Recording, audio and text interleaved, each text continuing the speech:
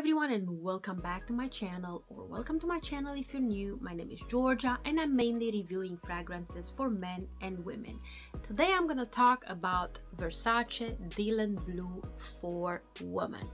I do have here a small sample. It's an eau-de-p. It's a 5 ml, and I'm still debating whether I should buy this fragrance or not, and here's why.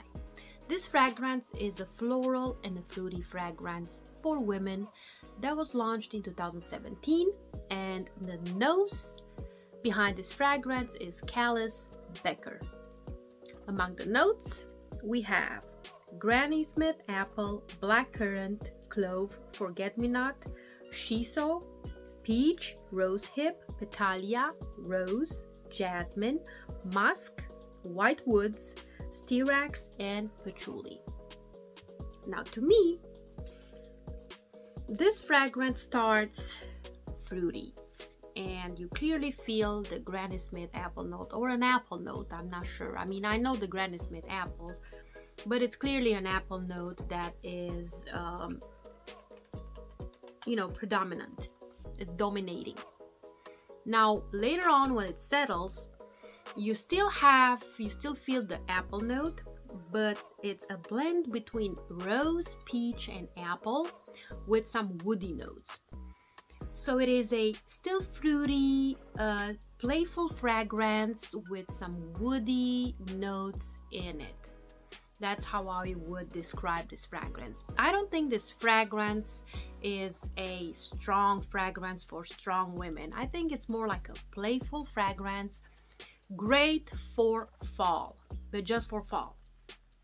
I wouldn't, well, maybe I would wear it in the winter time too, but I think it's like early fall and late fall. It's perfect because you have the apple note, you have the rose note. At least that's what I'm getting out of it. And the rose note is very proeminent, very predominant.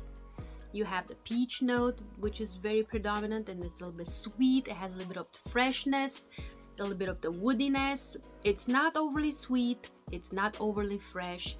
It's just very fruity. That's how I feel it. It's a mixture between apple and rose, or apple, peach, rose.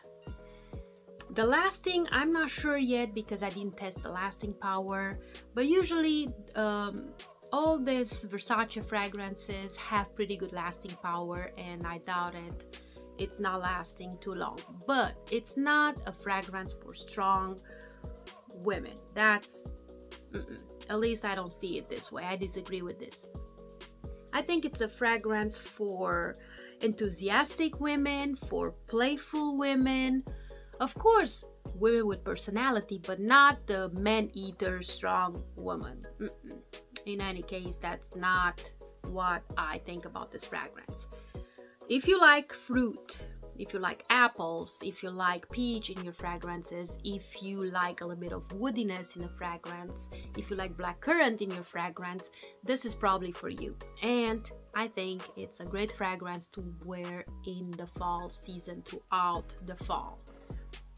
This was Versace Dylan Blue eau-de-p for women. You find it pretty much everywhere. It starts at about $67. That's the cheapest I could find.